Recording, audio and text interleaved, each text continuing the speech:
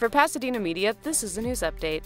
The 2024 Water is Life Art Contest is now open. K-12 students attending school in Pasadena are encouraged to submit artwork portraying a water-wise theme, along with a short message about water conservation. One winner will receive a prize valued at $100 from PWP. 15 entries are also selected and submitted to the Metropolitan Water District of Southern California for a final round of competition, with additional prizes and recognition. All entries must be submitted by May 31, 2024. For more information, visit pwp.cityofpasadena.net/art contest. For Pasadena Media, this is Angela Harrer.